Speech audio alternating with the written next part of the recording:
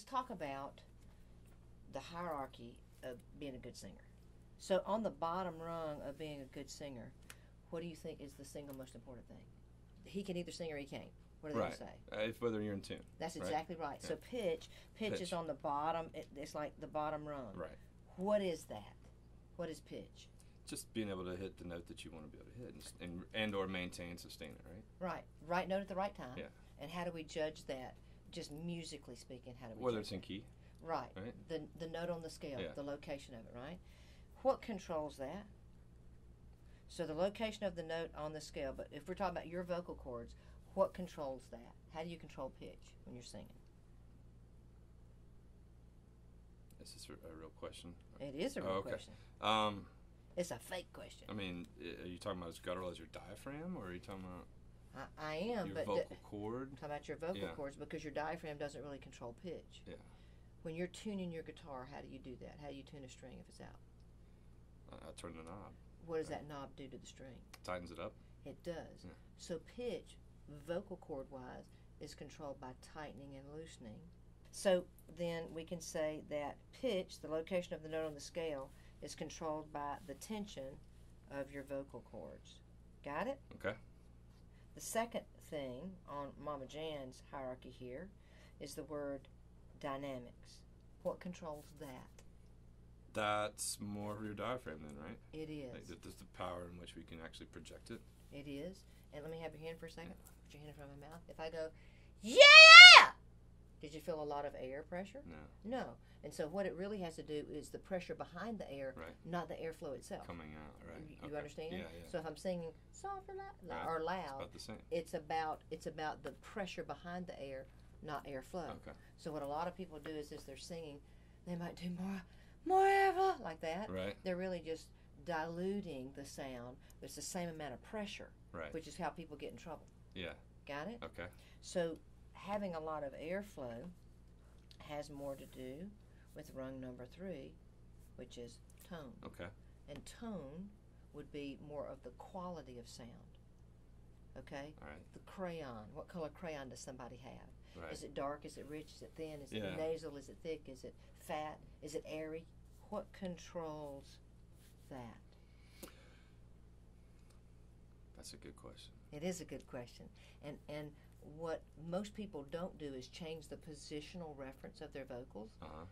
Like I can make my voice sound really nasal. Right. Or I can make my voice sound really dark. Yeah.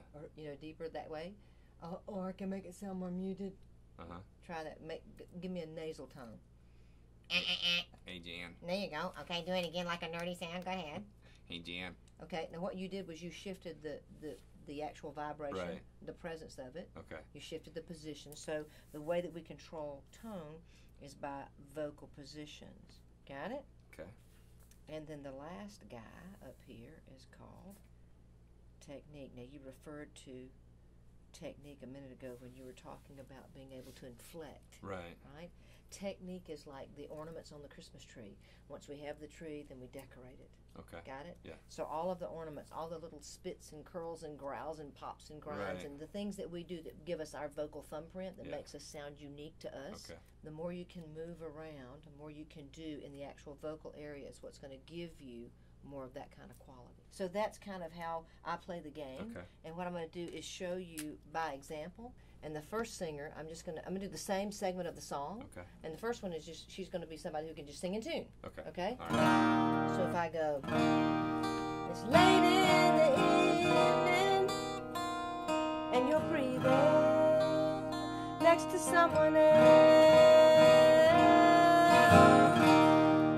You go home to call me, and I ask you, boy, what you been doing with yourself, and you say nothing at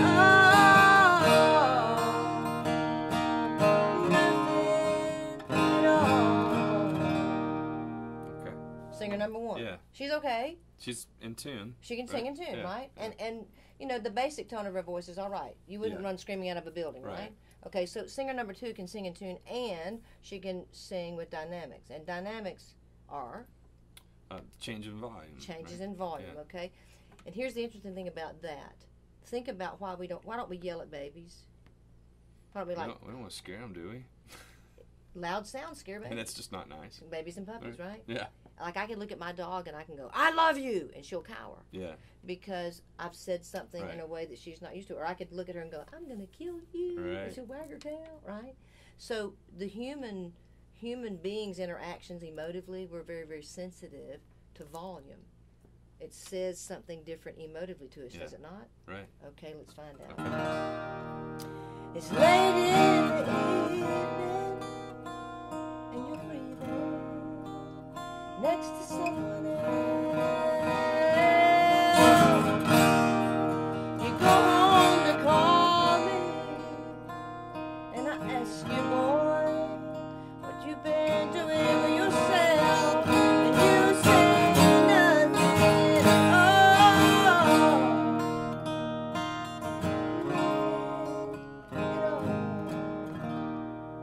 Okay? Yeah, okay. So which singer would you rather listen to? Singer number 1 or singer number 2? Number 2 is way more interesting.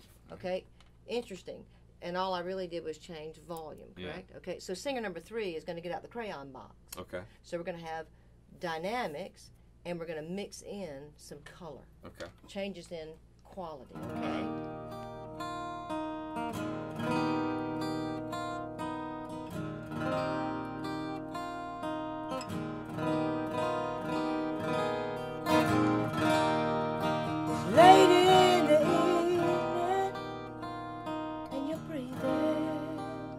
Next to someone else, you go home to call me, and I ask you, boy, what you been doing with yourself, and you say nothing at all, nothing at all. Okay? Okay. So which singer would you rather hear? Well, number 3 now. Because why? Yeah. It just seems like it's got a lot more character to his voice. Okay, so tone then, what we're talking about is the change in vocal positions or the quality of sound. You said something really important, it changes the character. Right. So all of a sudden, it's no longer about how I feel when I'm singing, but how you feel when I'm singing. Is that correct? Yeah. And you started to feel it's something a lot more emotive. emotion in it. There you go. Like you said, okay. So we're going to tie all these together now and add in the technique to do some ornamentations, and hopefully they kind of mirror each other to give us this, which begins to carve out that vocal thumbprint, which is really more of what we would consider to be an artistic interpretation versus just somebody who sings good. Okay. Does that make sense? Yes.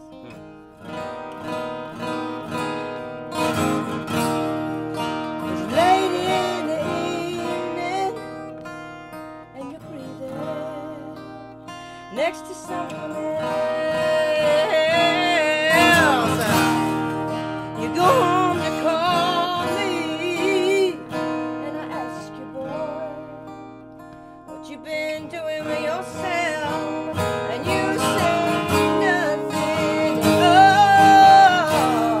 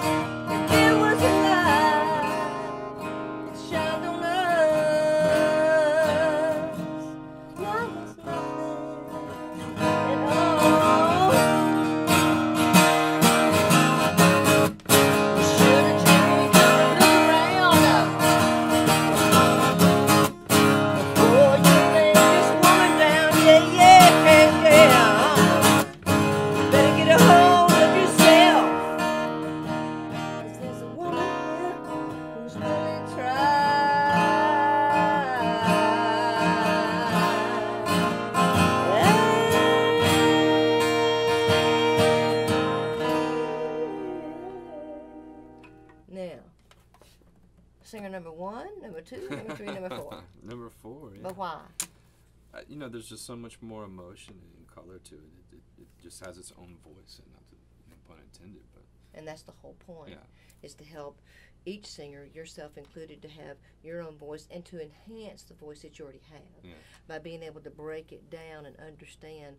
If you want more tone, if you want more quality changes, you go here, and this is really where we work, is on vocal positioning. Technique is sometimes it's not even really singing; it's the sound, qualitative things that we add in that gives it character. Okay, to rough it up, to sandpaper it, to give little trips and rips and runs. Dynamics, strictly diaphragmatic issue. It's core strength. Has to do with being able to increase and decrease pressure and to control the airflow, because air is sound, period. And then pitch, everything else falls down around that, because if we can have all of this good stuff here, and if you sing a bad note, ultimately you're a bad singer. Right. Does that make sense? Yeah. Okay. Cool. All right. Great. Thanks. Boom, boom. Appreciate it. All right. Cool.